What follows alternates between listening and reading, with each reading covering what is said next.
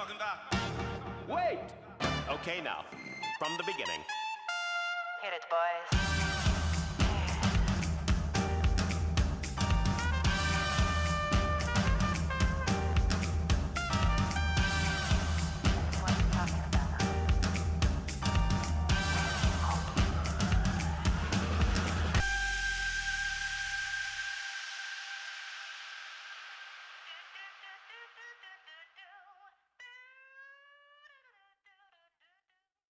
Hey, everybody. Welcome into The Arena, a Multiplatform Gaming News Podcast. This is episode 130. I'm your host, Expat, along with my co-hosts, Burley of Burleyman Gaming and Turn-Based Carl. Burley and Carl, how you doing? How have you been this week? Good. As always. No, As always, okay. I hope I'm always That's good. awesome. Yeah. Burley, how you doing, man? I'm doing good. I actually slept almost like 9 hours last night, so it was 9 hours. nice to get. Yeah, He Yeah, said you almost. younglings, man, you guys can actually do that. I mean, it's like people my age. We after like 4 or 5 hours, we just wake up. You know. oh, I used to live on for 4 hours of sleep, so Yeah. Yeah, So I'm anyway, bad. Yeah. So we got a great show for you. We're going to be talking about Sega. Sega had some big news this week. PlayStation had some more news as well. Nintendo had an Indie World Showcase. We're going to be showing you the indie games. So lots of indies to show for you that came out this week. Of course, there was some rumblings about Hi-Fi Rush, the game that came out on Game Pass. We're going to be talking about that a little bit as well. And then, of course, our topic of the show, Star Wars Jedi Survivor, is going to be coming out this coming week. And, of course, we're going to be talking about what we would like to see for the Star Wars franchise in the video game end of things into the future, what we would like to see. So that's going to be our topic of the show. So stay tuned for that. But before we get into all of that and before we get into what we've been playing this past week, here is a brief word about where you can find the podcast in video and audio formats. Before the crew discuss what they have been playing, this episode of The Arena, a multi-platform gaming news podcast's ad-free version in audio and video formats, will be going to Patreon after being recorded. So if you would like to support the show and become a patron at the entry Tier 1 level at $1 per month and get every episode including exclusive ad-free post-show content in video format when recorded, please visit patreon.com/thearena_podcast for further details. The audio version of the podcast will be uploaded to all free podcast services, where you can find us on any podcast app for iOS or Android, and in the video version will be on our YouTube channel, The Arena Productions. For the audio version, just download your favorite podcast app and search for The Arena, a multi-platform gaming news podcast. Subscribe, follow us, post a review, and leave us questions, comments, and feedback if you like, if that feature is available there, and spread the word about the podcast. We also have a Discord called The Arena Podcast, where you can join and chat with the Arena Podcast community, and the podcast audio website is at thearenapodcast.podbean.com, where you can follow us and leave questions and comments as well. For all information regarding the podcast and our entertainment and pop culture related content, along with our blog and forums, visit the official website of The Arena Productions at www.thearenaproductions.com. Finally, you can also follow us on Twitter at The Arena AMPGNP, as well as on Instagram at The Arena_podcast. Now, back to the show. Okay, guys, I'll talk about what I've been playing. I briefly had a chance to play some games this week because of we're so busy with all the content over here on The Arena Productions with our Star Wars and our Star Trek content. But what I did get a chance to play, and I had completely forgot about it for a while, but the last DLC content for Assassin's Creed Valhalla came out like in November last year. And I just decided to go back to it and play it. It's like called The Last Journey. I think that's what it's called. But, and it's interesting as you play the DLC, there is a particular character in the story of this final DLC that, is a particular character in an upcoming Assassin's Creed game. So yeah, I mean, I'm just playing that. You have to have leveled up your village Ravensthorpe to at least level 5, I think it is, to be able Oh, to wow. do this. Yeah, and you have That's to. a lot of grinding. Yeah, that's a lot of grinding. Well, I put over 110 hours into the game, so I mean, yeah, and you had to finish all of the main story quests and things like that. So, yeah, I mean, it's fun. It'll probably take another couple hours to finish, but I was doing that. So it's more of Eivor. I'm playing as Eivor, you know, the female protagonist. So It's yeah. you're talking about the character who's in Mirage. For yes, the other character that yeah, he's Not kind like of it's a a Oh, secret. him. Everyone yeah. I mean, I just okay. There you go, Carl. Yes, yeah, Bassam. Yes, of Bassam, course. yeah. Yeah, Bassam. He What- is in. Yeah, he is in this DLC. Yes. Well, how do you feel about this character? Tell me about him a little bit, because I'm curious.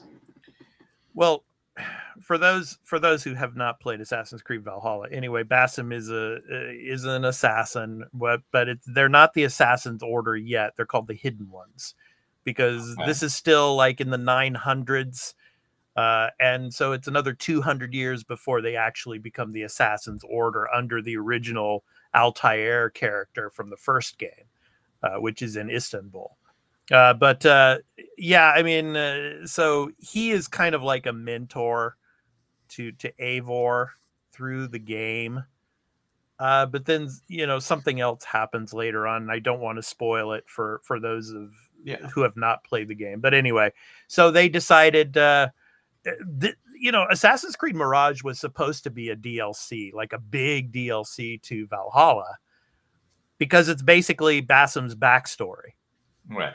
You know, and how he joined the Hidden Ones and all. But then they decided to make it a full-on game. And so, of course, they have to put him in this DLC, this final DLC, because of some of the things that happened towards the end of Assassin's Creed Valhalla's main story. So that's all I'm going to say. But yeah, so. When do you guys think we're going to see that game again? It's been a while. Well, yeah, probably in the next couple of months. I mean, you know, it's supposed to be coming soon. You're talking about Mirage. Yeah. Mirage, yeah. So Because they haven't shown it, and it supposedly was this year, but I don't know if they've said it's not this year anymore. I think it's going to be this year. I think around when E3, they're going to do their kind of E3 event. Yeah. I think that's when we'll get some actual gameplay and more trailer footage of Mirage. Right. Because Mirage, I think, has like a date for like September or something, like tentatively around there. Last I remember, I checked. Yeah. I hope it's a big hit, and then Square Enix is like, "Oh, we can go back to the old style of our big franchise." All right, let's. Yeah, but when it comes to the Assassin's Creed franchise, I mean, everybody's waiting for the Japanese game. You know, so, I'm sure that one will be really good. Yeah, we shall see. But anyway, I am curious in the mobile, like China one too, just because it's a different aesthetic. Mobile. I mean, it's interesting. Yeah, I mean, like I don't really want to play on mobile, but just it's probably gonna be, you know, like a high quality looking game that you're gonna be like, oh, why is that on mobile only? Yeah, well, all of you that haven't played the 2D Assassin's Creed games, the one based on China, and then there was one based on India, and then Russia. I highly recommend those as well. They're more platformers than anything, but still, they're good games. I highly recommend them. So, and those remind me of like the old like Prince of Persia games, the original. Yeah. So, all right, Burley, what have you been playing this past week? I know what you're playing, but anyway, go ahead, talk about it. I finished off RE4 Remake. That was a lot of fun. I overall enjoyed the remake and can recommend it. But in all honesty, I would just wait for the price point that they're putting for this. You do definitely, if you really loved RE2 Remake and you bought that like on day one, I think you'll really enjoy RE4 Remake and you'll get your money's worth. But for the majority, I can say just wait. Like I like the new request system of the challenges in each chapter you're doing to get the extra little treasure that you can trade to the merchant to get extra things. Like at the end of the game, I really like that. It's kind of nice is if you have leftover treasure and you don't have of this kind of treasure and you don't have enough for what you want, some of the bigger stuff, you can either save it for like a New Game Plus run, or you can use it. He'll have like these items of like, you can buy gun ammo or first aid sprays. Nice. So that way you're not, if you're low on money, you still have a chance. Nice. I've also played the Horizon Forbidden West DLC, Burning Shores. Now, did you finish it? I have not finished the story, and I've got about 7 hours in. Yeah, that's my next game. Yeah, it is. If you like Horizon Forbidden West, yes, you will like this DLC. I'll go into more details later on that DLC. Nice. Carl, how about you, man? Quick question on it. Can you feel any sort of difference in it being like PS5 only versus the other one which had last gen? Yeah, good question. I can't really, in all honesty, I can't really notice much difference that this is PS5 only, that this needed to be PS5 only. Like this, in my opinion, from what I've been played so far, could have come to the PS4 as the downgraded version with the longer load time and not as pretty graphically, because graphically this just looks really good. Yeah, it's Horizon. Yeah, I mean it's beautiful. So yeah. All right, how about you, Carl? Just Persona 4 Golden. Still plugging away. Yeah. Are you at the 40-hour mark yet? I'll tell you in a second, I guess. Okay. So when another thing, remember how I was saying like, man, there's just so many similarities. Like there's also I kind of saw him a little bit, but like now I'm into that part of the game. There's like this detective character, and I'm like, come on, like, what's up with this weird like idea of these like underage detectives in Japan? Is that a thing? Like why? Well, everybody spies on everybody out here, I guess. It's just when it comes to kids and stuff. I mean, there was a kid who's like going around in America claiming he's detective. They're like, what the hell are you talking about? Like you're freaking Persona 5 was basically, built off of Persona 4 Golden's structure. I mean, I am at, let's see, 49 hours. 49. All right. Almost. Okay, so he's at the second dungeon then. Honestly, like it's probably like 6 or so I've already run through if I had to guess. Wow, that's more than I've hit in Persona at the same Persona 5 at the same time. Amount of time. Wow. Is it 5 or 6? Because they're very simple. I mean, even this like last one, like they try to add a little bit of something in a couple of them that makes it a little different than just like go through the random thing, find the stairs, go to the next floor, go to the next floor, go to the next floor until you get to the boss. Occasionally, like this one had like I got up to like some floor or whatever number higher up, and then it's like, oh, you can't go through this door, it's locked, you need a thing. Yeah. So you got to find like this key, and then you found the key, and then it's like, oh, it's not for this door. It was for another door on a lower level. I'm like, oh, okay. So I got to go back to that level, and then I got to fight some boss thing, and then go back up. And it's just like, well, okay. But really, all that amounts to is just like more floors. If you think about it, like, it could have just had 13 floors instead of me going to like 6, then back down to 4, and then back up to 9. Like, yeah. So like, it's not bad. Like you just get into a rhythm and it's fine. But it's still a great game. It's these such like good character driven. Like I care about the characters, what they're doing in their lives, and the main plot is cool and I like it. But like, there's not a lot of games where it's like, oh yeah, like I just enjoying the characters hanging out and like doing their thing. Yeah. Yeah. But I highly recommend, if you don't know about this anime in Japan, it's called Detective Conan. And Conan is a boy, and he's a child prodigy, and he's a detective. There you go. Oh, and he's not a barbarian?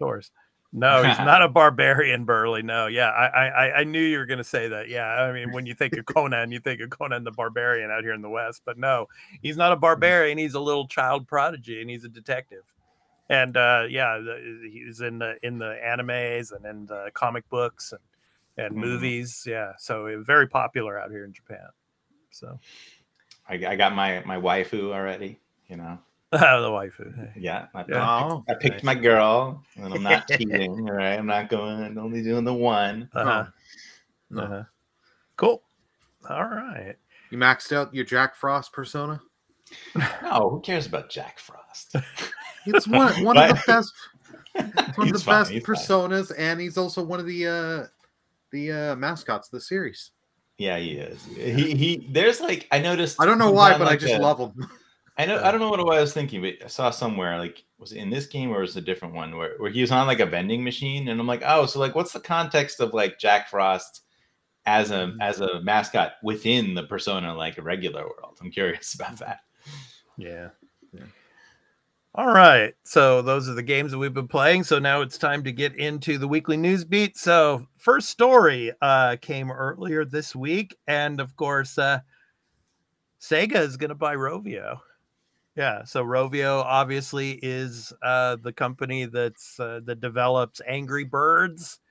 And they're huge in the mobile space. And so I'm going to read a little bit of this article for you here from Video Games Chronicle. So, an official press release, Sega Sammy Holdings stated that it plans to make a tender offer to acquire, quote, the entirety of Rovio's outstanding shares and options, end quote. This will cost Sega a total of $776 million US, notably lower than the $1 billion reported by the Wall Street Journal. The acquisition is considered a quote, friendly takeover, end quote, as Sega states that, quote, Rovio's board of directors has agreed to and express support towards the tender offer.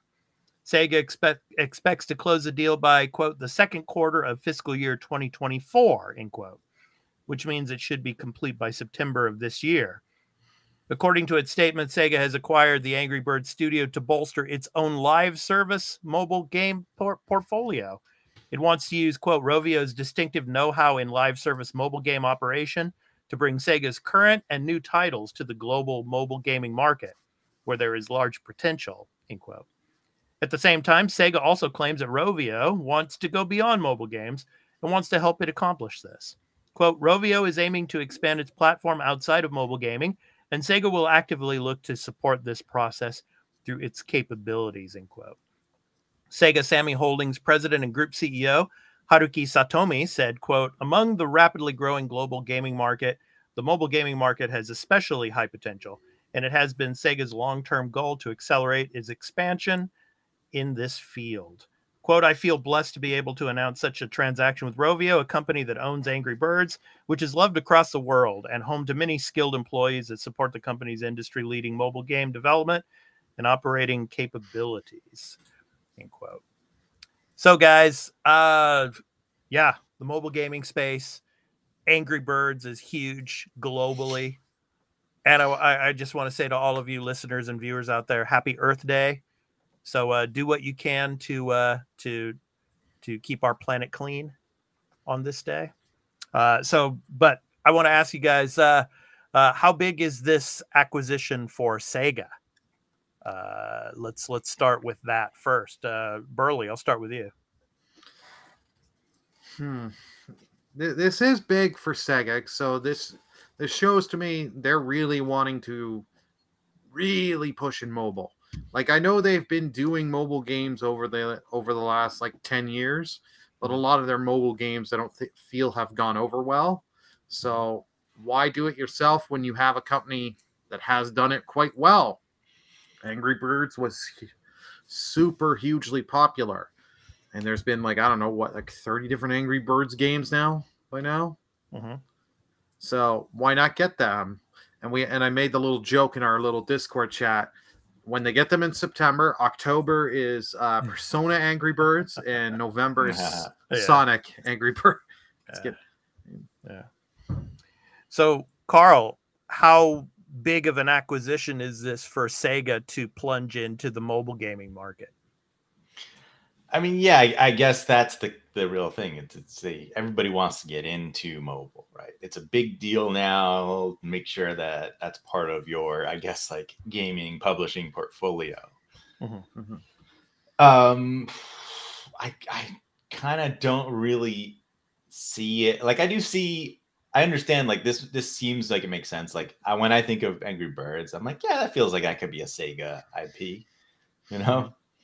And yeah, I see the potential to like, all right, yeah, does Sonic have a good mobile presence yet? I don't think so. So if you can get Rovio to develop a really good popular Sonic mobile game, that makes sense. But I don't know. Has any of this actually happened or worked out before? I don't think so, right? Has anybody like, we bought this big mobile company and they turned our other IP into like a big successful like, no, this would make precedence, franchise. I think. Yeah, like because Microsoft's doing it with ABK, like the King side. Like, is King gonna say, all right, some of you Candy Crush people, you work on Halo, Halo Crush or something.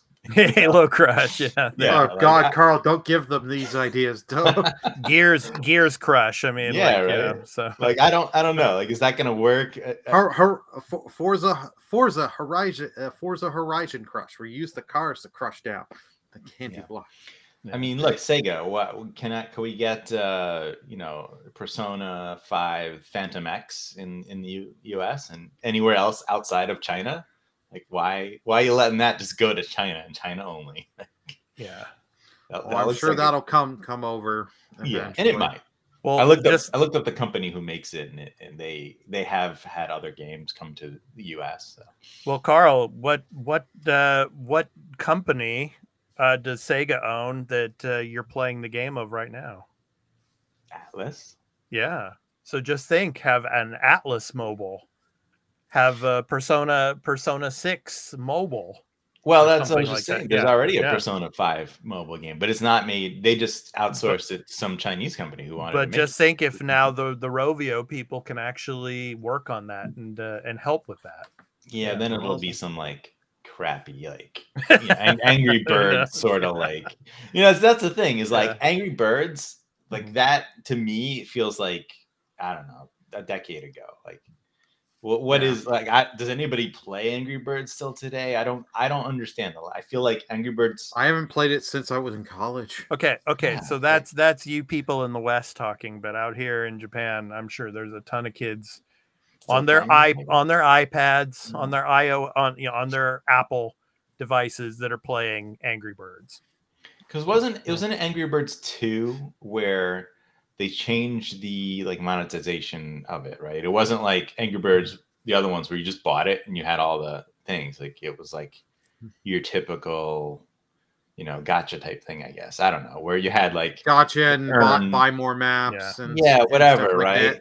Yeah. And then didn't they we're shutting down like Angry Birds 1 because like not enough people are playing or buying an Angry Birds 2. Yeah. They're just playing that instead. I'm like, because that's how we like that. And you can't just take something away and change it to something different, expect it to work. Yeah, I just think because mobile gaming is so big internationally, I think you're going to see more of this where you're going to see like the Segas, the Microsofts, the PlayStations trying to gobble up a lot of these huge mobile developing companies, like the AAA of mobile, I'll say.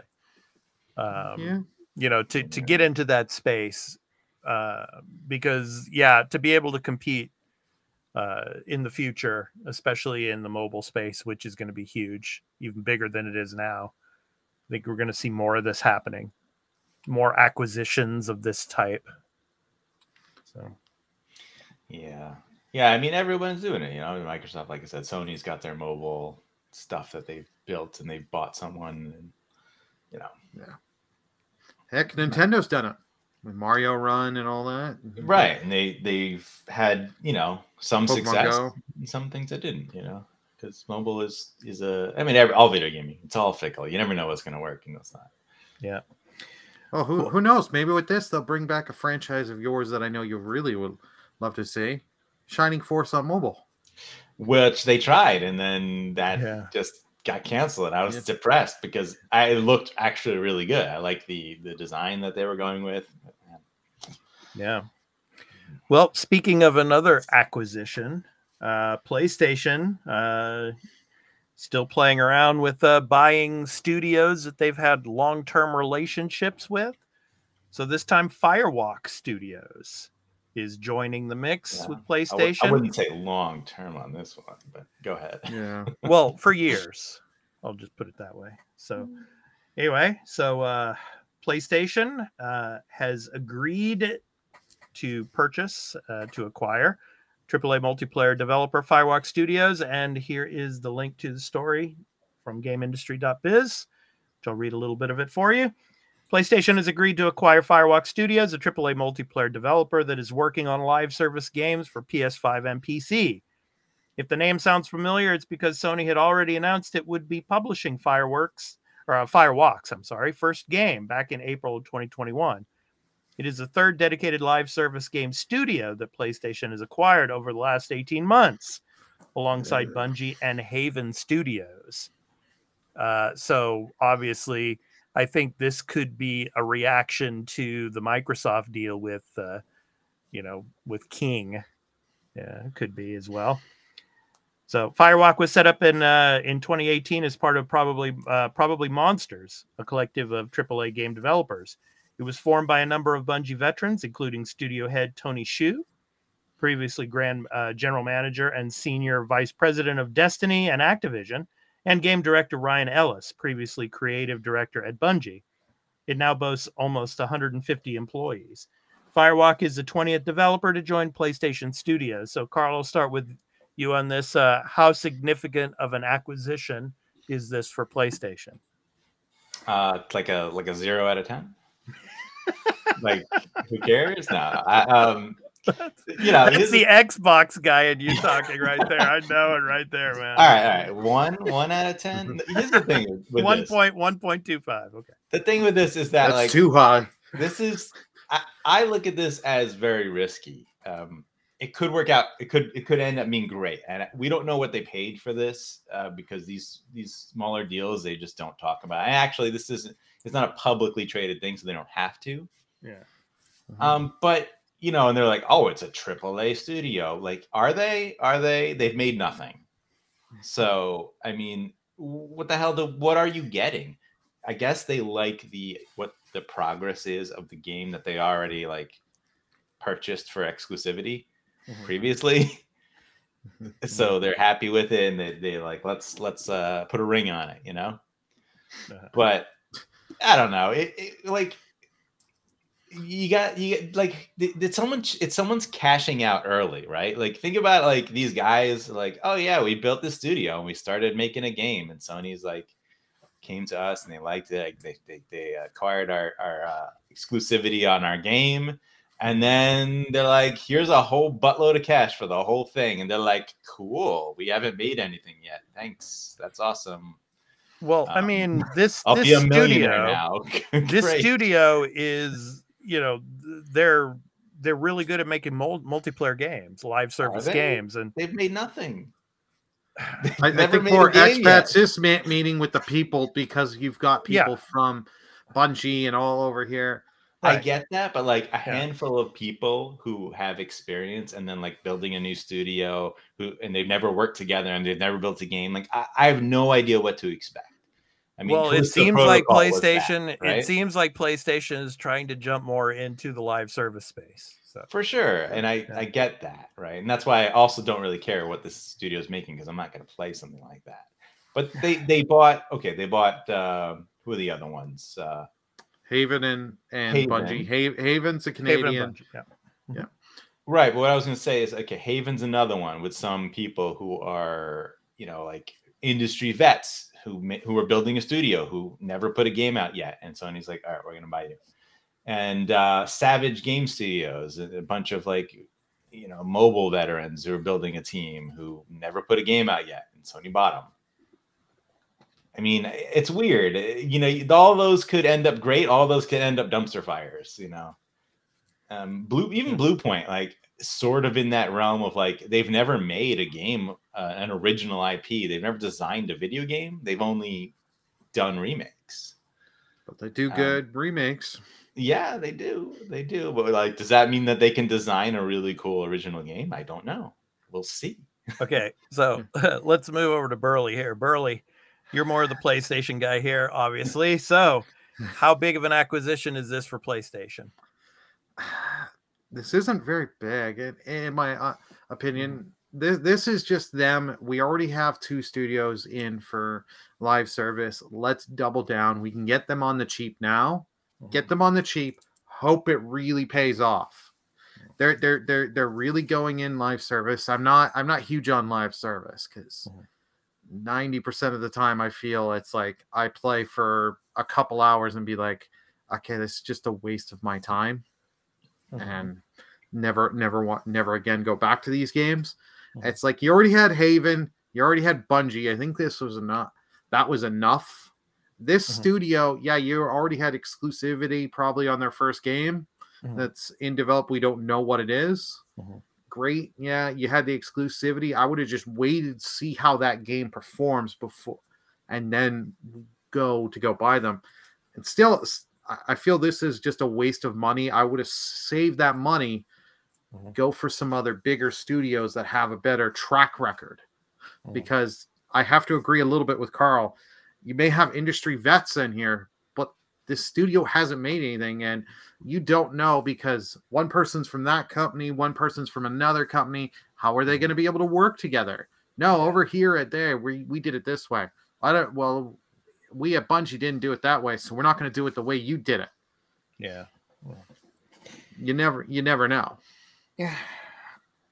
I guess they have a lot of faith in these developers and what they can produce, and so I guess for Sony it's a long-term investment.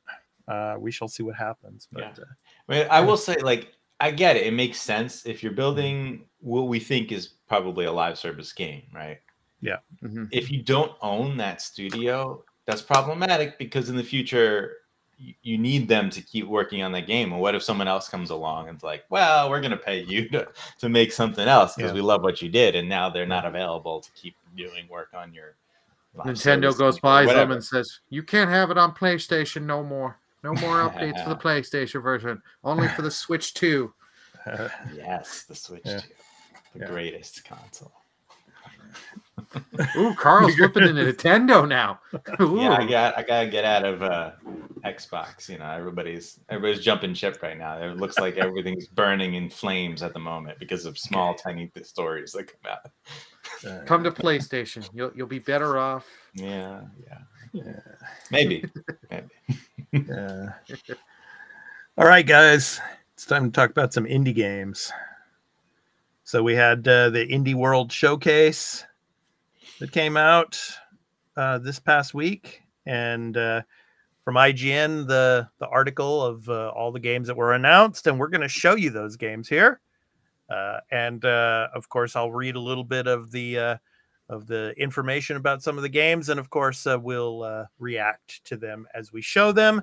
And for you audio listeners, I'm going to play some background music for you as well, for you video viewers as well here, as we go through the games and we discuss them. So let's go ahead and get into them. So first up, let me go ahead and get this started here. Okay, so first game, Mineko's Night Market. Okay. Mauza Games, long in development, finally received a release date as part of the Indie World Showcase's opening act. First announced way back in 2015, Mineko's Night Market turned heads with its beautifully watercolor graphics, focusing on Japanese mythology and hordes of cats. It will cast players as Mineko as they explore, craft objects, befriend townsfolk, and take part in the local night market, where they can sell virtually everything they find. So guys, what do you think? I am curious about what actually you do in this game, because I'm watching this video for the first time and just kind of waiting to see what you do. Mm-hmm. You walk around the town, you could probably sell stuff, find stuff. Mm-hmm. Interact with cat shrines. Yeah. The art style, I like the art style. It is. It's unique. Yeah. Yep, you got the Nico monkeys there, yeah, in the winter season. And so, We're cutting flowers right, getting them to be sold. There you go. Yeah. Also announced for PC. Yep. Yeah, the full version will land on Nintendo Switch. The full version will land on the Switch in the summer. So, I don't have a release date. Also coming to they didn't say everything according to this other article. PlayStation and Xbox as well. I gotta know which ones I care about, because they're on the platform that I care about. It's mean. Okay, My Time at Sandrock lands in the summer.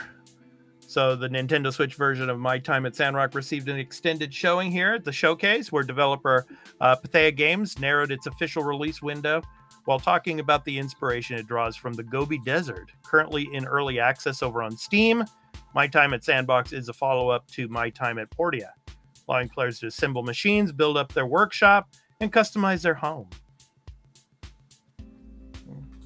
There's so many games like this. It's like, come on, Carl. That's what people like to do. I mean, I mean, people don't want to really life their life, especially during the COVID era. I mean, during COVID times when people couldn't go outside, these are the only type of games they played. Basically. Yeah, I'm not saying these aren't fun. I like some of these games for sure. Mm-hmm. I mean, look, the Game Pass just got Homestead Arcana, which is another one of these sort of, farming, building, whatever, but you're a witch in that one. Like, all right, great. Okay, here comes another one. Played Up combines Overcooked with roguelike mechanics. What if Overcooked were a roguelike management sim? That's the premise behind Played Up. Oh, yeah. A Yogcast published game first released on Steam back in 2022. Like Overcooked, Played Up teams up to 4 chefs via local or online multiplayer, but with the added ability to create, decorate, and automate the restaurant of your dreams. Yeah, with items like turbo ovens. The ultimate goal is to survive 15 days while serving increasingly fickle customers. Launches in October. Yeah. I've had my issues with Overcooked. Trying to make it a roguelike with it. Yeah. I don't know. No. Not for me, for sure. Yeah, not for me, but I like the turbo ovens and stuff. It could be pretty neat. But like these games get chaotic enough. I don't know if anyone here has actually sat and played any of the Overcooks. Yeah, I played a little bit of it, yeah. They can get chaotic on the harder levels, and then if you're playing with someone that knows what they're doing, and then there's me that sucks at this, it gets crazy. Yeah, it's a fun party game. These things are. They look. I mean, this looks like a mobile game to me, obviously. Yeah, there you go.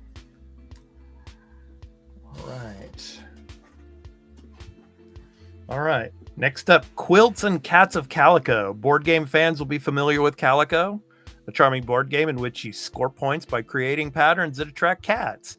Quilts and Cats of Calico, an official video game adaptation of by Monster Couch, visualizes the original board game with a soft-looking quality, or quilty and fully animated and customizable cats. Featuring local and online multiplayer, ranked matches, and weekly challenges, it looks to be a robust addition to Nintendo's local multiplayer lineup. Out in the fall. It's an actual customize the cats. Yeah, there you go. Yeah, it's like what the actual board game looks like. 10 out of 10 because you can customize the cats. Yeah. Oh god, rhythm based. Oh, this thing, yeah. So Rift of the Necro Dancer. So a spin-off of Crypt of the Necro Dancer, Rift is a rhythm game with lane-based combat, powerful monsters, and boss fights. So Rift of the Necro Dancer will feature multiple characters and a new storyline, and it figures to be one of 2023's standout games when Brace Yourself Games releases it later this year. It looks the animation and art style looks really good. Yeah. Actually does remind me of like Hi-Fi Rush in some ways. Yeah. I was just about to say that, Carl. Yeah, the animation style there. It's pretty cool. Ooh, I like the little goop monsters there on the lanes. And the things changing on the lanes. That's neat to keep you guessing of really keep the rhythm going, but it's like knowing me and my lack of rhythm, this is not a game for me. Yeah. Watch other people play it. Yeah. Yoga rhythm. There you go. Yeah. All right. Okay. Little to the left, Cupboards and Drawers DLC. So this was not in the article here. So this is one of the games that they didn't mention. I can see why. Yeah, I was about to say, yeah. Probably, yeah. It was omitted on purpose. Yeah. Well, this is self-explanatory by just watching this. Yeah, I get it. Ooh, yeah, already done. Yeah. Yep. Shovel Knight Pocket Dungeon Puzzlers Pack DLC. So this also was not in the article either. So, but yeah. So just I think it's because of DLC. That's why. Yes. Yeah, we've known about this for a while. Yeah. That covers one makes me think of Unpacking. I don't know if it's like as like a chill game like that. Yeah. So that's something you're gonna sit and play with your daughter. You put away things here. Yes. That's how you teach her. Yeah, that'd be great. Cult of the Lamb DLC. Yep. Just cool like animation. Oh yeah. This is a game I will Relics of the Old Faith. Yeah. Update. Yeah. Good stuff. And it's actually a free update. This Cult of the Lamb. You don't pay for this. Nice. So more content for free. Yeah. Always a good thing.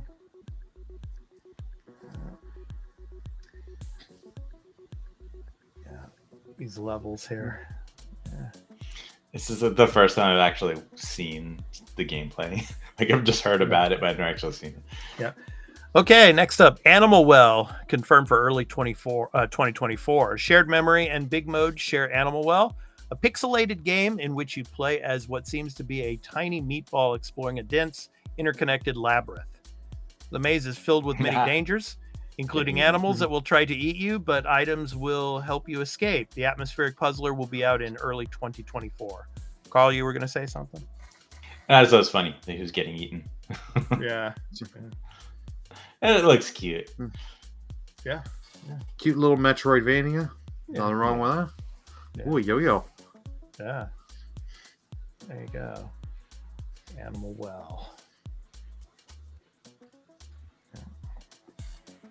All right. Yep. And next up is Crime O'Clock.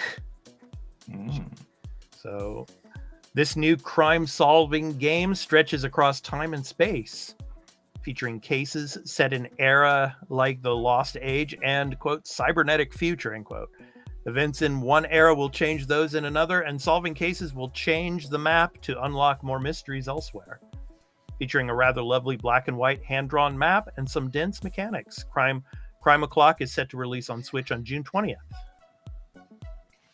I like that name. It's clever. Yeah. Clever name. Crime O'Clock. I don't know about this game, but it looks like a puzzle thing. Yeah, it's like, I don't know. This would be a game I wouldn't play myself, but I would watch people. Yeah. There you go. I'm bad with puzzles. More fields, so. Yeah. Some type of puzzle games are really difficult to maneuver through. So. Yeah. All right. So Tesla Grad 2. Yeah. So Tesla Grad 2 and Tesla Grad Remastered. We're going to see that next. So Shadows Over Loathing isn't the only game getting a shadow drop. Rain Games announced that Tesla Grad 2, a physics-based puzzler, which you harness electromagnetic powers to make progress, is releasing on Nintendo Switch. It's out now. What's more, Rain Games is also releasing a remastered version of the original. Both games can be purchased together in the Tesla Grad Power Pack Edition, and you can check out the preview as well over on IGN. So these look good. These look very good, actually. Yeah. If you're into, for some reason, it's making me think of like Inside and yeah. What's the other one? Yeah. Limbo, but like Limbo. much more action than those games. Yeah. Monsters, mysteries, Flappers, felons, Fishman, everything with F. Oh no, Goose, Goblins, Yeah. Government Conspiracy, Department of Magic, and Cola Wars. So weird. The stick figures. Oh yeah, stick figures. Yeah. What are we doing here? In Japanese, we say boningen. Is that a store over there in the U.S. or Japan? Cola Wars. No. But anyway, yeah. Shadows over Loathing.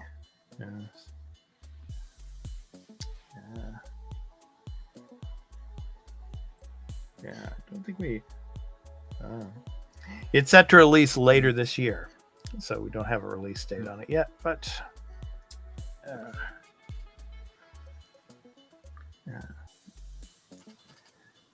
it's a sequel to West of Loathing. Never heard of West of Loathing. No.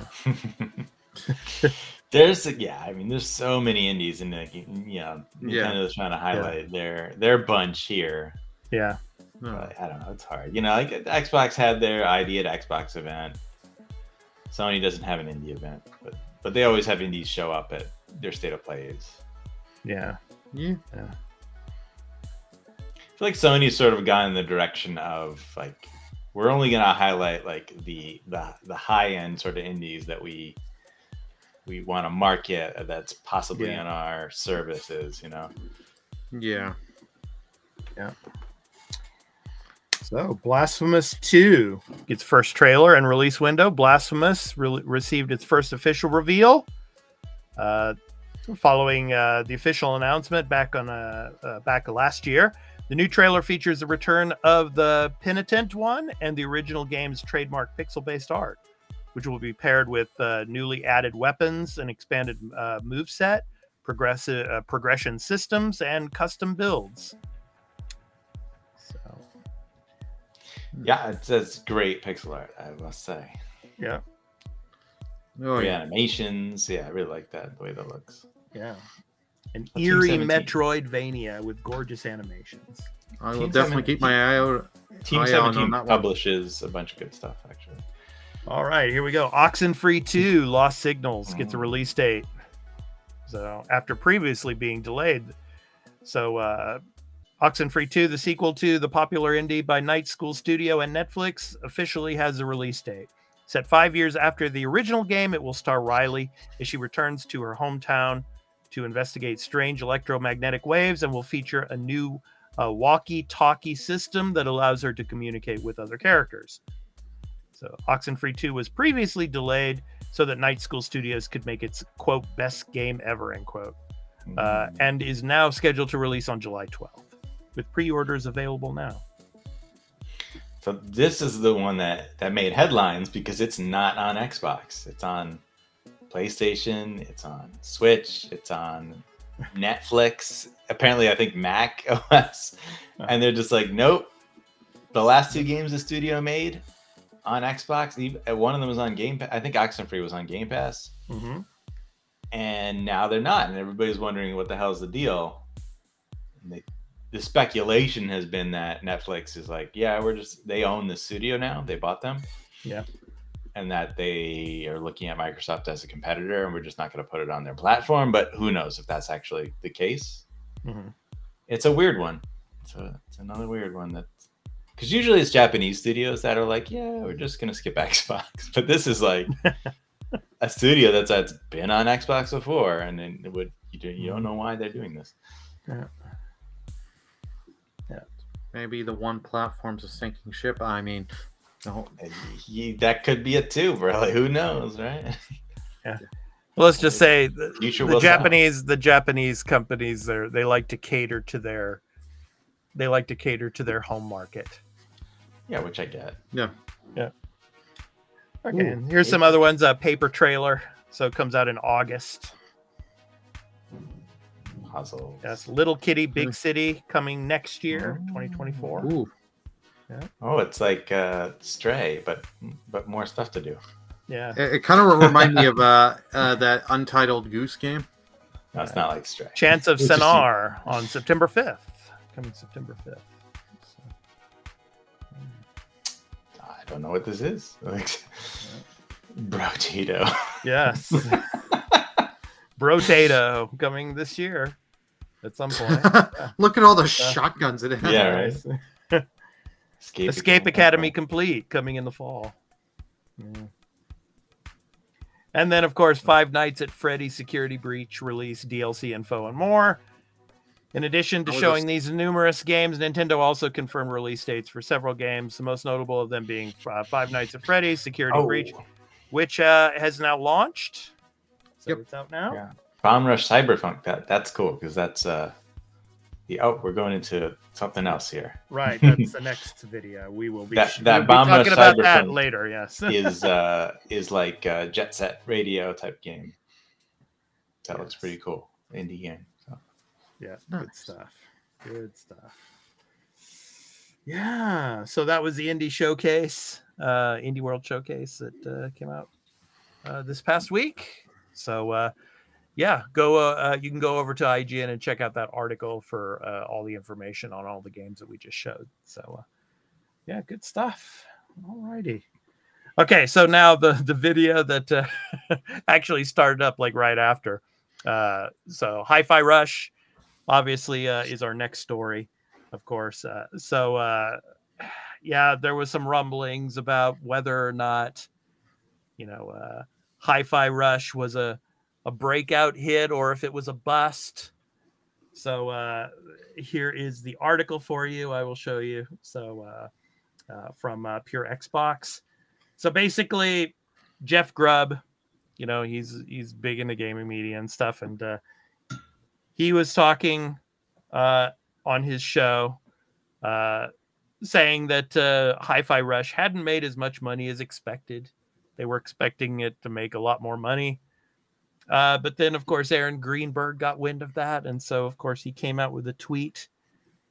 And he's quoted in this tweet as saying, Hi-Fi Rush was a breakout hit for us and our players in all key measurements and expectations. We couldn't be happier with what the team at Tango Gameworks delivered with this surprise release, end quote.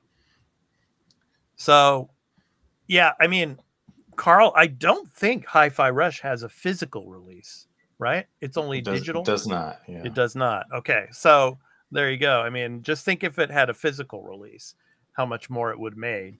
But, yeah, I mean... maybe. Yeah. So, you never know.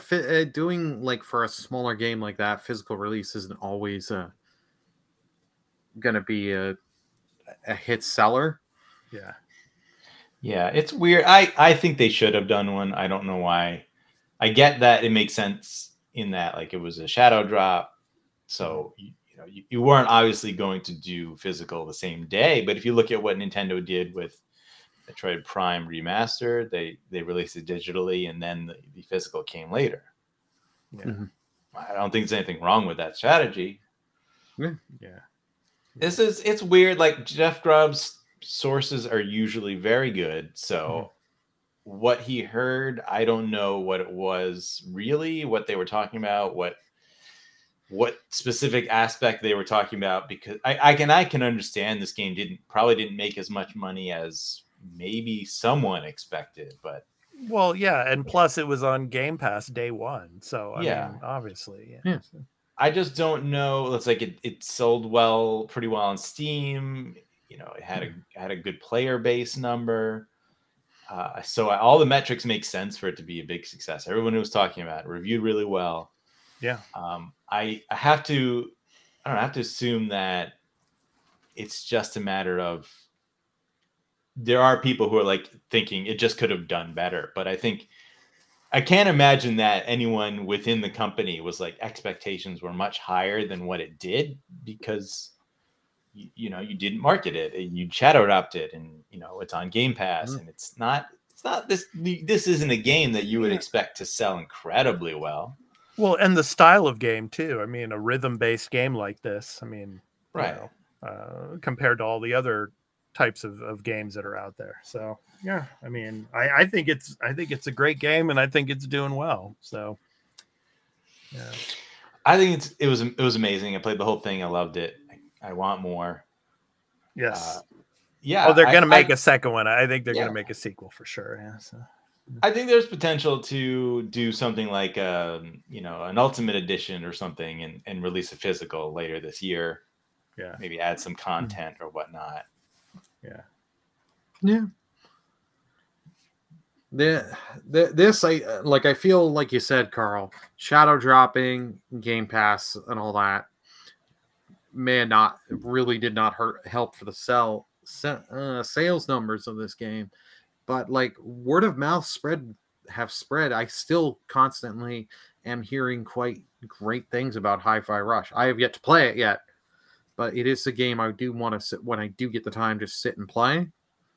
Mm-hmm. And I always hear from people, yeah, you gotta play it, you gotta play it, you gotta play it. It's on Game Pass, Game Pass, Game Pass, Game Pass, Game Pass. Yeah, and you might want to think twice about streaming it though, Burley, because I mean, you don't have to worry. There's a mode, right? Yep. Go ahead, Carl. Go ahead. No, that's fine. You were just gonna say there's a streamer friendly mode. It's just replace the only songs you have to worry about are the boss battle songs. Yeah. But those they replace them in the streamer mode with original music. So yeah. I think also it's not on PlayStation, it's not on Switch, and Xbox has a smaller install base. So it's very obvious why it did what it did, but I think it made a lot of waves for where it is. And Xbox needs games like this, and whether or not they sold incredibly well, I don't think is as relevant as it's in the zeitgeist conversation of gaming. Yeah. And reviewed incredibly well. And it's gonna show up on Game of the Year lists for sure. Yeah. Yeah, and then of course you have, certain, media outlets too that are, more siding with PlayStation, pro PlayStation. They're probably they're probably the ones that were jumping on this and saying, "Oh, it's a dud." It didn't make enough money. But I don't agree with that. But I saw the people on Twitter. This has gone crazy. People are comparing it to Forspoken. I mean, like, oh god, Forspoken made its money and it's better. I'm like, in what way? I'm like, Square had to buy that studio and bring them in. That game didn't make its money. And it's like 9 Inch Nails, yeah. And I had to obviously assume Forspoken cost a lot more money to make. Oh, yeah. Oh, 100%. And the best evers are like, oh yeah, Forspoken was reviewed better. It's like, no, not even close. Not even close. And it's like, you play as a guy that played the demo for Forspoken. That demo did more harm than good. Because it showed, this is how the game plays, and they're not giving you tutorials. Okay, I can skip this. Yeah, but you know what? Thanks for bringing this up and getting everybody to talk about Hi-Fi Rush again. You should play it. It's fantastic. Yes, it's amazing. It's a great game. Yes, I definitely will play it and give my thoughts later in the year when I do get to it. Yeah, and the studio is amazing too. So some great people working out there in Tokyo. So. It put Tango Gameworks on the map for a lot of people. Yeah. And people weren't really, they made Evil Within 1 and 2, and they're good games, but I don't think a lot of people are saying like, oh, yeah, I can't wait to see what they do. But they did this. Psycho Break. And now everyone's like, yes, this is okay. Now we need to see what they can come up with next. Yeah. The Evil Within. Psycho Break out here in Japan. Yeah. Psycho Break. Ghostwire Tokyo, they also Tokyo. did. Yeah, which I think looks pretty interesting. I haven't played it. It's on Game Pass now. Yeah, and PlayStation Plus Extra, I believe. Yep. Yeah. All right, so it's time for the topic of the show, guys. So let's go ahead and jump into it. So, Star Wars Jedi Survivor, the sequel to the last game, Jedi Fallen Order. Thank you, Burley. is coming this week. So I thought we'd talk about, some of the other games that are coming down the pipeline through of course, the Star Wars gaming franchise, and what we would like to see come out of the Star Wars franchise when it comes to video games in the future. Obviously, a lot of people are excited to play Jedi Survivor. I'm one of them. Really, really excited and looking forward to it. To see the continuing saga of Cal Kestis and where he ends up and all. Yeah, guys. I mean, let's start with first with what we would like to see. What kind of games we would like to see created in the Star Wars universe when it comes to video games into the foreseeable future. Obviously, The Mandalorian season 3 just finished up. Of course, we've got Ahsoka coming up soon. So maybe we could see a game with like Mando or Ahsoka, something like that. And then, of course, we got the news at the Star Wars Celebration in London that 3 new movies are in the works too. And also, there was news that John Boyega actually might be coming back to join Daisy Ridley again in the new Jedi Order film that they're going to be making. So I'm hoping that happens for sure. But I mean, what would you like to see, guys, when it comes to the Star Wars franchise in future projects? I mean, maybe we're going to be talking about the stuff that they've already announced later, but something other than those that have been announced. What do you want to see? Carl, I'll start with you. I want more original character stuff. Don't need to see more like fill in the blanks of this character's life or story. Okay. Same thing with the shows. I don't want any more fill in the blank stuff. So like, there are a lot of people like make a Mandalorian game, and I'm like, okay, maybe not Din Djarin then. Like, give me an original Mandalorian character that you can Bo-Katan follow. Kryze? No, because again, she's not. She's already got like plenty of story from all across the different shows.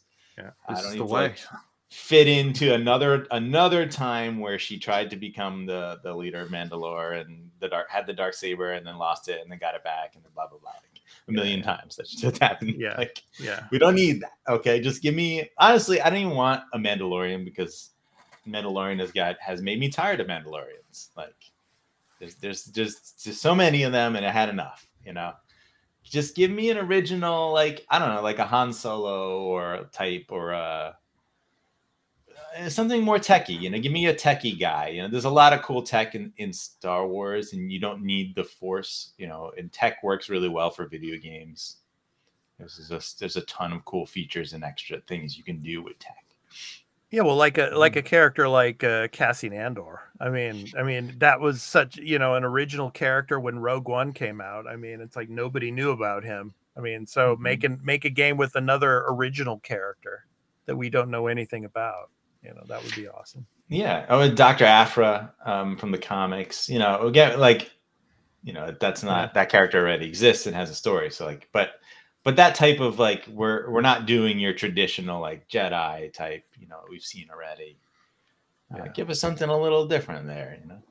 Or a turn-based RPG. Let's do that. Okay. Okay. Knew you were gonna bring that up. We should have seen that coming. Burley, how about you, Matt? Always open for that. Yeah. You know what? I think would be cool to see. I know we got Squadrons a few years ago. Yeah. But make a brand new X-Wing versus TIE Fighter game. You do that. I would love to see that with what we can do with Unreal 5 now. See that. That'd be something great. Like Carl, I agree with Carl. I want original characters and not just fill in the blank. But I'd like to, let's get some, we don't always have to be on the good side. Let's get some stuff, games where you're playing on the side of the Empire. Get stuff there. Burley, Yeah. I knew you were gonna bring that up, man. Hey, I'm okay with it. And then Dr. Burley Aphra, loves the Empire so much. Dr. Aphra is sort of on the bad side, right? She's like working for Darth Vader, sort of, and she has an evil version of like basically C-3PO and R2-D2 on her side. Okay, let's look at these are some of the games that have been confirmed that are coming. So Star Wars Hunters coming to the Switch and Android, iOS. So Star Wars Hunters is a new team-based multiplayer game coming to mobile and Switch, made by developer Zynga and Lucasfilm Games. Star Wars Hunters takes place after the fall of the Galactic Empire. Totally forgot about that game. Yes. Yeah. Star Wars Hunters was originally set to launch sometime in 2022 before being pushed back to release sometime this year. So we shall see. But and then push back to next year. So 2025, we may have the game. Maybe. Yeah, on the Switch 2, right, Burley? On the Switch 2. Yes. Yeah. So launch. Maybe they're going to wise up and put it on PlayStation and Xbox as well. Who knows? Yeah. And then, of course, we got Respawn's Star Wars first-person shooter. So currently, Respawn is working on, as of yet, it's an untitled Star Wars first-person shooter. Respawn game director Peter Hirschman is leading the development of the project, which was first revealed in January of last year. Hirschman is no stranger to the Star Wars franchise in the gaming space, having previous experience working on the original Star Wars Battlefront games. The original ones, the good ones. Yeah. As well as Star Wars The Force Unleashed.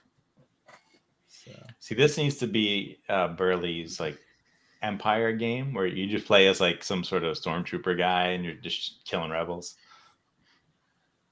There you go. I'd love that. Or even someone who starts out as like a low growth stormtrooper works his way up in the Empire. There's also the Dark Forces Jedi Knight games, right? That were I love Dark Forces growing up.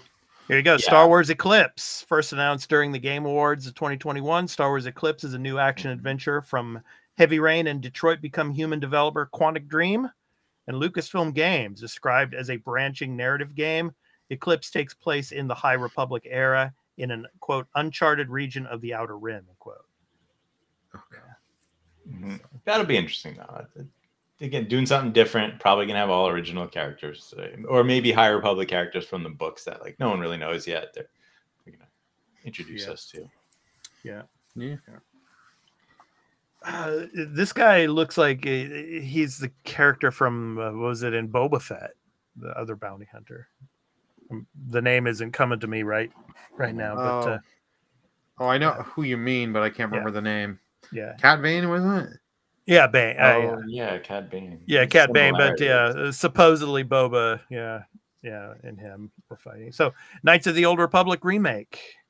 So it's set to deliver a new version of the much-loved RPG from 2003 to PS5 and PC. First revealed during the PlayStation 2021 showcase. Got the very first look at a revamped Darth Raven, who was a customizable protagonist in the original game. The remake is coming from Asper and Lucasfilm Games, former which has previously worked on several remasters of previous Star Wars games, including Jedi Knight 2, Jedi Outcast. So, and that game's in development trouble because I remember Sony had saw it, and a bunch of industry people also saw it and were not very happy with it. So this game, who knows? I am on, like, I think we said back in the day we wouldn't be surprised if this got canceled. Yeah. Next up, Ubisoft open world Star Wars game. Ubisoft is currently working on the new open world Star Wars game in collaboration with Disney and Lucasfilm Games, with development led by the division studio Massive Entertainment. The upcoming Ubisoft Star Wars game is set to be a story-driven adventure. Creative director Julian Garrity said in a post from Ubisoft that, quote, "We want to make it a unique game in the saga with a captivating story and a set of characters that players can relate to and connect with," end quote. So, yeah, this is one I'm really looking forward to because they could do something incredible. I mean, if you look at what they did with Hogwarts Legacy and taking that type of franchise and making an open world type of game, Star Wars has that potential and much more. Yeah.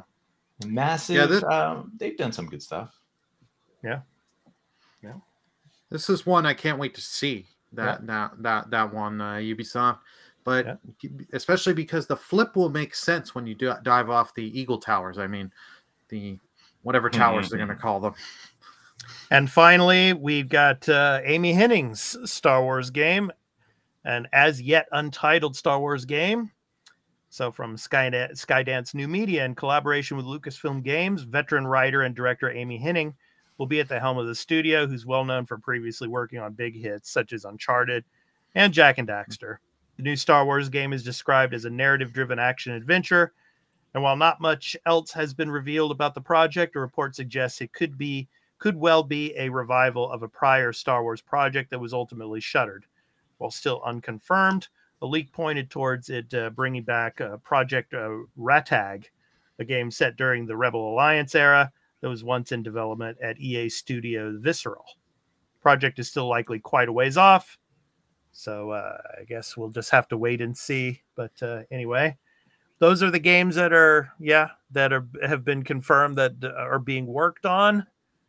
So I mean, interesting future for the Star Wars franchise. But let's get some new characters. They're just gonna keep making a lot of Star Wars games at this point. Just like when do you think we'll get Battlefront 3?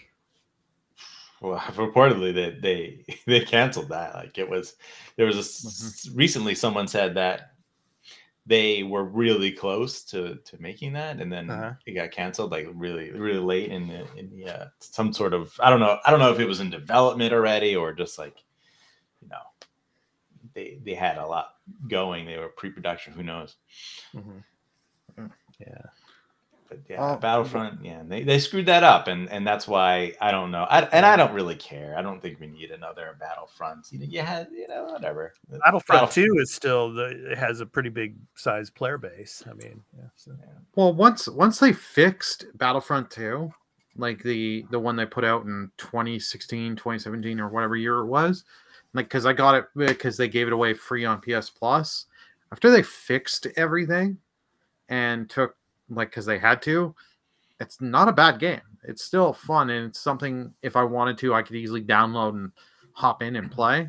Yeah. So I don't think we need another of that, but we know we're going to get another Lego game. Just a matter of what are we going to? We're going to get Lego Mandalorian. I wouldn't be surprised or Ahsoka or something like that. Yeah. So I don't know if they'll go Ahsoka. I could see them going Mandalorian. Ahsoka will be a character, like a character within the game, probably. But. Oh. Yeah, there you go. Jedi Survivor, Burley. You got to fight a rancor. Yep. I've got this game pre-ordered, and they've released actually the file size. Even on console. Oh, yes. It's like 147.5 gigs. Wow. So I'm glad I got that 1 terabyte SSD extra in my PS5. That's too much, man. It is. Man. I'm glad I had some PS Star money of the points that paid for a decent amount. Yeah, game looks incredible. I should really get that. Should get a PS5 and play it. Yes, we know. Why? I don't need a PS5. I got a Series X. Be fine. To play God of War, Ragnarok, Horizon. Well, yeah, I do need that for that. Astro's Playroom. No, Astro's Ratchet and Clank. Ratchet and take that. Ratchet's guard. Spider-Man 2 coming this year. Yeah, that one. Okay. All right. Do I have to play Returnal? Might hit that. All right. We'll let you slide on Returnal. Okay. Yeah. Cut me some slack on that one. All right, guys. It's time to talk about the upcoming new game releases. So our picks of the week for the week of April 24th through the 30th. So you can go and check out all of the releases on releases.com. So the link is below there for you. So let's go ahead and talk about the game releases. So I think, Burley, you are first this week. So go. Oh, I'm first this week. Yeah, my you're pick first. of the week is Strayed Lights. Explore a dark, orniac world of rampant nature and corrupted cities. Embody a tiny Tiny being of light on its path towards awakening. Fight your inner demons and restore your balance. Coming Tuesday, April 25th. Coming to PC, PS4, PS5, Switch, Xbox One, and Xbox Series. Nice. Interesting. Just great visual style. Yeah. Oh yeah, the visual style so good, and just like it doesn't look like you're going to be in these fights. You're just going to be locked in an area, like it's your 3D, so it's not just 2D. So this is just going to be crazy. These fights. Interesting. I expect a lot of deaths for when I play. What else has this studio done? Is it Embers? Yeah. Yes, I believe it is Ember Studio. Embers. Yeah, I love the color palettes in this. Oh, I love that like the color is changing on the hits. Yeah. So I'm sure that's going to be some kind of cool mechanic of, you hit it this, it changed its element, you hit it now. Nice. This might be their first one because I don't see anything else on their website. Yeah. Good stuff. Yeah. There's been a few other games out with that type of art style too, but yeah. All right, Carl, you're up next. All right, we got The Last Case of Benedict Fox coming on April 27th to PC and Xbox One, Xbox Series, launching into Game Pass. Plunge into a realm of decaying memories as Benedict Fox, a self-proclaimed detective tethered to his demonic companion. Exploit this unholy bond to investigate the minds of recently departed, gathering clues while unraveling the enigma of a sprawling, dilapidated mansion, the scene of a young couple's gruesome murder and their child's disappearance. Engage with a sinister, captivating world filled with secret societies, forbidden rituals, and ruthless crimes, all portrayed through a mesmerizing, Burton-esque art style in this arcane adventure. Yeah. Very Burton-esque indeed. Yeah, this was one that was shown at one of the Xbox showcases, and it's a Metroidvania style game. It's great art style. Sounds like an interesting story to it. Mm-hmm. This is one of those that could be, one of those big indie darlings, but who knows? You never know. The art style, a little bit of it kind of reminds me of Ori. Mm-hmm. Yeah. So, yeah, good stuff. All right. The last case of Benedict Fox. All right. So, I don't know why the indie showcase popped up. I was going to say, again. are you going for the cats? No, I'm not going for the cats one, of course. So let me try to get to mine. Okay, here we go. All right. So obviously my pick of the week is Star Wars Jedi Survivor. So Star Wars Jedi Survivor is the next chapter of the beloved Star Wars action adventure series chronicling the journey of Jedi Cal Kestis. So it's set, Survivor picks up 5 years after the events of Jedi Fallen Order. Cal must stay one step ahead of the Empire's constant pursuit as he begins to feel the weight of being one of the last remaining Jedi in the galaxy. So accompanied by his trusty companion, BD-1, Cal will meet an ally himself with an array of unique and interesting characters on his journey. Jedi Survivor will expand on the series' dynamic combat in new and innovative ways. In order to survive, Cal must learn new skills and grow his connection with the Force. There's your ranker, Burley. Yeah. Oh, yeah. Yep. So coming to PC, PS5, and Xbox Series X on the 28th. So next Friday. Yep. So good stuff. Oh, this is a game I cannot wait, and especially put this up on, not just streaming it, but also putting this up on my 4K TV. Just really see how pretty this thing gets. Yeah. Gotta play it in 4K 30, right? 4K 30, okay. That's for the Series X. The PS5, it's 4K 60. It won't be 4K 60. It'll be like 1440 at best, if dynamic. Yeah. All righty. Yep. So coming out on the 28th, guys, next Friday. So really excited to start playing that. So, Yeah. Good stuff. All righty. Okay, so next up, Carl, we've got, of course, Game Pass. So what is coming to Game Pass at the end of this month, and then, of course, in early May? What do we got coming? Got some of the greatest video games ever. No. Yeah, in your mind, yes. I'm joking. I don't know. There's good stuff. I like this. I like this week. This week's good. Or this drop here. So we got Coffee Talk episode 2, Hibiscus and Butterfly, April 20th. So that one's out now. This sequel, well, not sequel, episode 2, right? To an interesting, favorably, reviewed game here. It's like I would say it's a what do you call it? Like a story-driven interactive sort of thing. Okay. Medieval Dynasty hitting Xbox One. That was already on other platforms. April 20th, already out. Homestead Arcana just came out on the 21st. Cloud PC, Xbox Series XS. No Xbox One. I think Medieval Dynasty too. Or Medieval Dynasty. You can play on cloud too, I think. I think because they're just announcing the Xbox One release. Right. It was already on the other platforms. Yeah. We have Cassette Beasts coming to PC only on April 26th, which looks like a cool turn-based RPG, like Pokemon style thing. Ooh. Yeah. That one looks really interesting, but it's only on PC, but it is coming to Xbox later. So it will be on Game Pass on Xbox if you're interested in that. Nice. Then you got Blaze Blue Cross Tag Battle Special Edition on Cloud Console PC, April 27th. And that's one that I'm actually really interested in. I'm definitely going to play because it has Persona 4 characters in it. Oh, okay. Yeah, okay. Yeah, because this one is it's a cross between a couple of other games.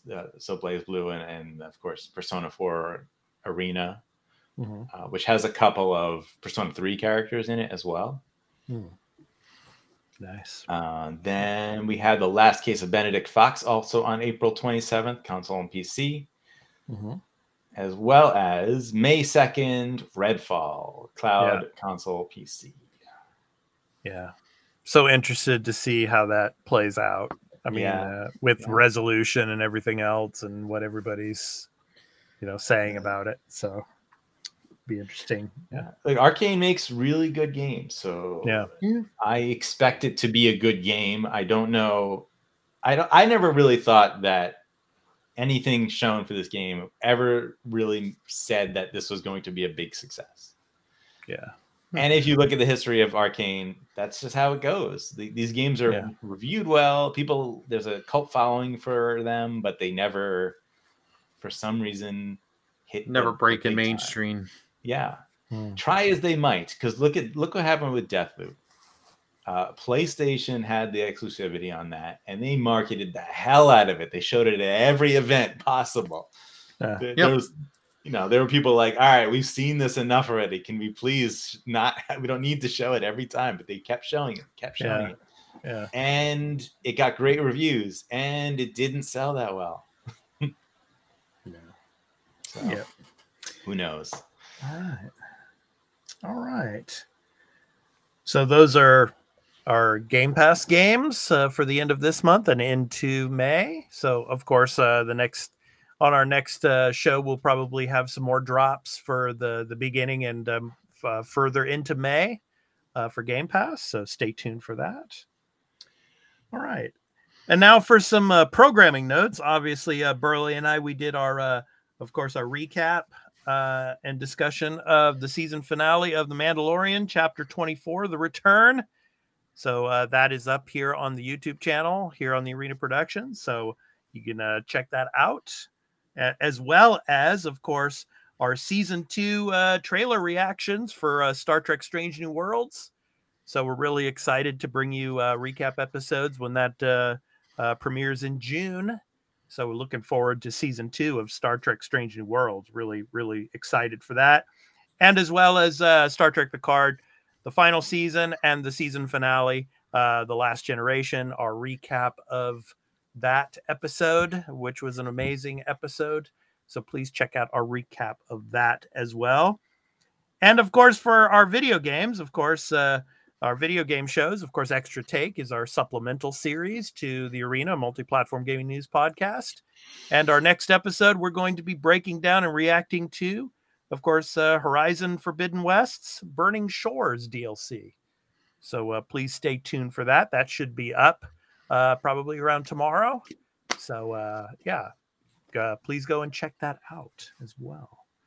So yeah, a lot of cool stuff here on the Arena Productions. And of course, you can also get the Extra Take episodes as well as our Star Trek and Star Wars content on our Patreon, ad-free. So if you become a patron and help support our content over there, get all of our stuff ad-free over there. All right. So it's time to talk about the games that we're going to be playing this coming week. I'm going to try to finish up that Assassin's Creed Valhalla final DLC. And then I want to jump into Burning Shores as well as into to Jedi Survivor when it comes out on Friday. So, Carl, how about you? Still Persona 4? Yeah, I'm gonna play some of that BlazBlue cross tag. I'll make sure I jump into Lev. Because I keep wanting to play one of these Arc System games. Guilty Gear Strive came out recently on Game Pass, and because they look incredible. And I used to love fighting games. So I just want to, this was like, it'll be fun to play as some of my favorite characters in the other game that I'm currently playing. So. Oh, and The Last Kiss of Benedict Fox, I do really want to try. So, but I don't know if I'll get the time to do it. I see. Yeah, Burley, how about you? Well, obviously, Burning Shores, be going through more of that, finish the story, do some more on the side content on there. Hopefully, maybe try and finish Fire Emblem Engage through the week. Nice. And obviously, Star Wars. Yep. Jedi Survivor. Yep. All right. Yep. So, exciting times. Yeah, we're getting towards the end of April here and into May. So, Redfall is around the corner as well. So a lot of the bigger games are starting to release. So looking forward to that. Yeah. And of course we got Zelda coming out in May as well. So big month coming up. So we're looking forward to bringing you all of that here on the Arena Productions and on the Arena Multiplatform Gaming News Podcast. So Zelda's running at a nice locked 27 frames per second. 27. That's way too high. 22. All right. So it's time for our indie recording artist spotlight to end the show. So this week's spotlight is on Oliver Michael. Oliver Michael is a music producer and composer living in a small mountain town called Rossland, where he loves making his heartfelt music. So having spent half his life in South Africa and half in the UK and Canada has given him a unique perspective, which is ever present in the music he makes. He creates an emotional connection with his audience by making films more memorable with the textures of the music he composes, from the title song of his album called Forever. So this has been The Arena, a multi-platform gaming news podcast, episode 130.